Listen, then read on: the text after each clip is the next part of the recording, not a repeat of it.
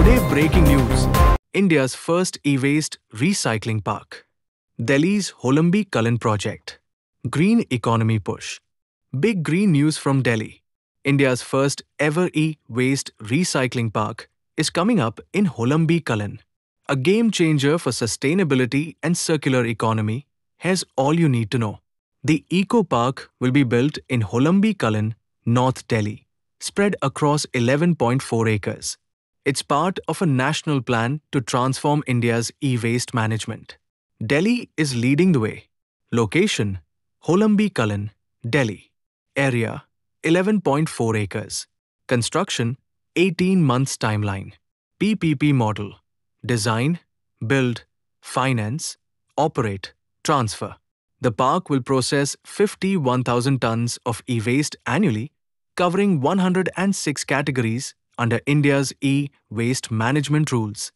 From old phones, laptops, and TVs to industrial gadgets, this park will turn waste into valuable resources. Processing: 51,000 tons here, 106 waste categories. Electronics to industrial equipment. More than just recycling, this is about people and green jobs. Over 1,000 green jobs will be created. Informal recyclers will be trained and formally integrated, ensuring safer working conditions and new opportunities. 1,000 plus green jobs. Skilling and training centers. Rehabilitation of informal workers.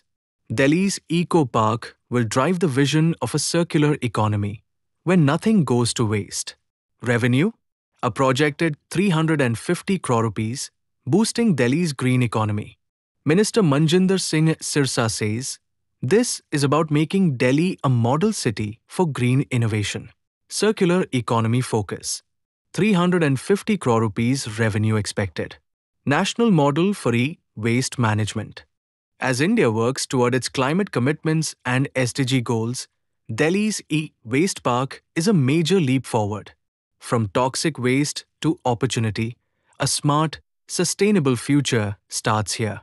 Follow us for more inspiring green news. Thank you for watching. Do not forget to like, comment, share, and subscribe.